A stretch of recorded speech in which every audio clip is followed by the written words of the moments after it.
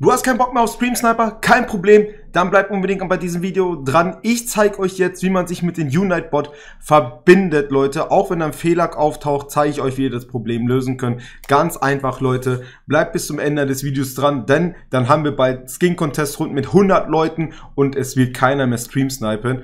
Let's go, wir fangen an. Ja, wir ändern dafür mal kurz die Ansicht.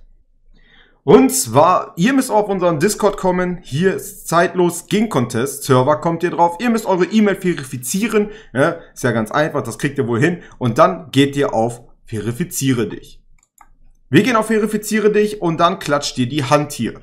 Die Hand müsst ihr einfach draufklicken und dann bekommt ihr eine Nachricht. Oben ist schon die Nachricht aufgeploppt, Yunite, da gehen wir jetzt drauf und hier steht alles, was man machen muss. So, hier das grob übersetzt bedeutet das jetzt hier einfach, dass ihr euren Epic-Namen hier reinschreiben sollt, ja. Ich habe ja den Namen Bot verbinden genommen, habe mir extra einen Account erstellt und wir schicken den jetzt hier rein. Als nächstes werdet ihr gefragt, auf welcher Plattform ihr spielt. Spielt ihr auf der Switch, auf dem Handy, auf dem PC, auf der PlayStation, Xbox. Weil ich jetzt meinen Bot verbinden Account ganz neu erstellt habe, habe ich noch keinen PlayStation Account verbunden. Es ist egal. Ja, ihr könnt dann anklicken, welches Feld ihr seid. So, ich bin auf dem PC. Wir klicken auf den PC. Jetzt wird gefragt, mit was spielen wir auf dem PC? Ja, spielen wir Touch, spielen wir Controller oder spielen wir halt mit Maus und Keyboard? Ne? Könnt ihr selber entscheiden, was ihr macht. Ich nehme jetzt zum Beispiel einfach mal den Controller. Zack, Controller aus. Jetzt müsst ihr diesen Bot hier adden. Ja, diesen Bot müsst ihr dann adden. Ja, ich kopiere mir das einfach und dann wechseln wir mal kurz den Bildschirm. Sind wir jetzt wieder hier auf unserem Bildschirm, hier Bot verbinden, zack, hier oben geht ihr dann einfach Freunde hinzufügen, let's go, abschicken und jetzt steht da Anfrage an United verschickt.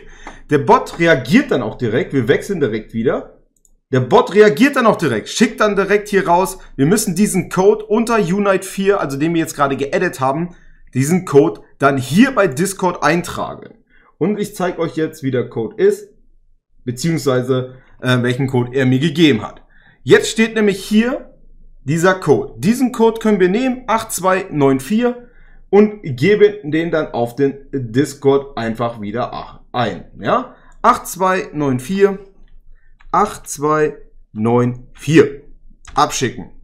So, herzlichen Glückwunsch, Sie sind verifiziert. Es kann aber auch sein, wenn ihr zum Beispiel PlayStation angebt, ja, dass dann kommt, ein rotes X steht dann hier oben und dann steht da, es ist ein Problem aufgetaucht. Dann müsst ihr es wieder von vorne anfangen und ich zeige euch jetzt anhand, wie ihr das Problem beheben könnt. Ganz einfache Geschichte. Wir gehen wieder hier drauf. Wenn ihr nämlich euch nicht verifizieren könnt, weil ein rotes X da war auf dem Discord, dann geht ihr auf dieses Männchen, Konto und Datenschutz. Dann geht ihr auf, wo ist das hier, auf Karrierebestenliste anzeigen, müsst ihr aktivieren. Wenn ihr es bei euch deaktiviert habt, wenn ihr das aus habt, müsst ihr das anmachen, ja, dann anwenden und dann einfach eine Zwischenablage kopieren, draufklicken und dann drückt ihr einfach wieder die Hand beim Discord. Ganz einfache Geschichte. So schwer ist das nicht, Leute. Ich hoffe, ich konnte euch jetzt weiterhelfen, damit wir einfach viele geile Runden ohne Streamsniper zocken können und ihr einmal bis zum Ende oder mehrfach bis zum Ende zeigen können,